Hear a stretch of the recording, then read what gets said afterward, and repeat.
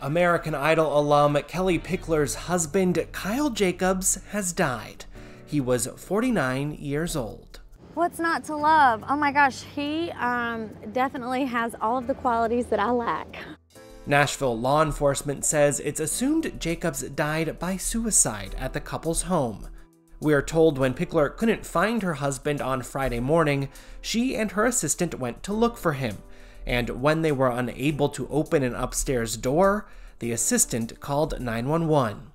Pickler and Jacobs, a country music songwriter, married in 2011. I love so much about my beautiful wife. I mean, not only is she beautiful and just incredible, but she's a conqueror, and she is just one of the smartest people I've ever met, ever.